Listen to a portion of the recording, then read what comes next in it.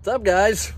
Hope everyone's doing well. It's a beautiful Saturday. I'm just going to give you guys a quick overview of my soldering and brazing kit, what I keep in there and in that box. I've got questions on that. Guys want to see what I'm running in some of my other boxes here, so let's get to it.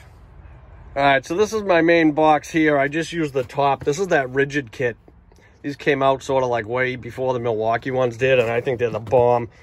They're a lot cheaper too, and they're made just as heavy duty, if you ask me. And I got the other piece of it over there. But anyway, I used, I got my solder weld kit, which you guys have seen.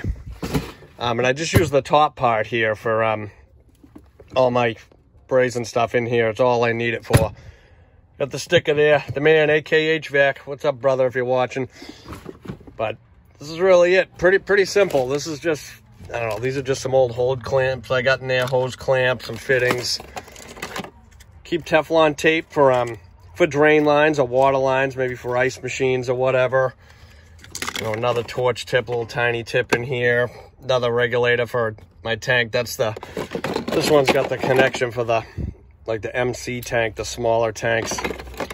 We use the B tanks usually. We run acetylene. We don't use oxyacetylene at my company, so we just use acetylene with the turbo torches and have different, varieties of tips that we use for what we need. I also got some Viper wet rag here. Actually got two of these. This stuff works really well too, guys. You got that, just another little wrench to open the tank, an extra lighter if you need it for the torch.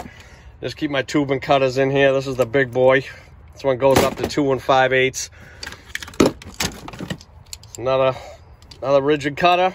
These rigid ones are real good. I've had this one and this little one for years, and they've lasted, man. They make some good cutters. Couple tubing benders for small pipe. This thing is like ancient. I don't even know how old that is. I don't even know. I think I might have, my old boss friggin' 20 years ago gave me this thing. That's basically it. Sort of a mess. Just extra pieces of brazing rod that I didn't use. I throw them in here just for emergencies. Say you run out of regular rods, you can always use the little pieces to get you out of a bind.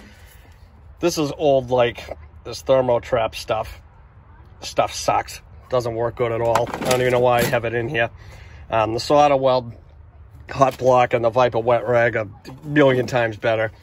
I just keep a little level in here for leveling out pipe to make it look better. You always want to be nice. A couple turbo torch tips. These are the self-igniting ones. They got the lighter in them. Hit that and they fire off themselves. You don't need a sparker or a lighter or anything. It's nice. Just some sandpaper, some odds and ends. This is for my silver solder. It stays silver. Paste. I got a core remover in here. I don't know why. That should be in another box.